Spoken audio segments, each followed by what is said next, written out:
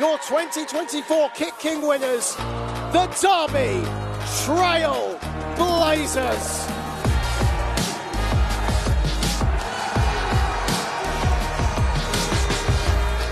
So the Derby Trailblazers are a club with a winning past and a winning present. Make sure you get this, Charlie. Fantastic achievement for everyone in the club. Great to see the guys perform the way they did on the big showcase day.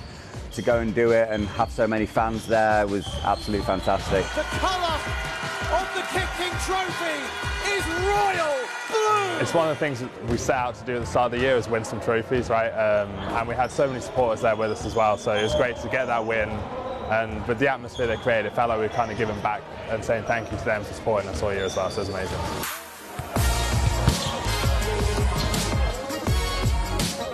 A national trophy, another step in the right direction for the latest iteration of top-level basketball in Derby. The city that was once home to a fully professional side is gathering momentum again.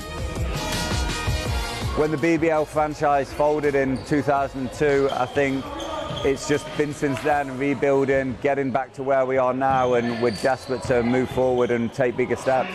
To do so, the Trailblazers need to find a new home. They've got hundreds of kids on their waiting list to play the game, and they're often oversubscribed for home fixtures.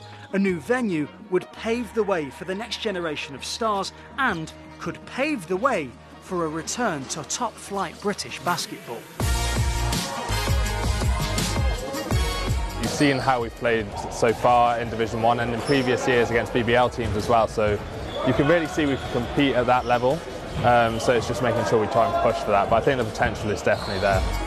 There's definitely a feeling within the group that if we just won one bit of silverware, it's not enough. We've got a team that's capable of doing more. Fingers crossed, if we can finish top, win that bit of league silverware, and then go into the playoffs and take care of that, then it'd be a sensational season.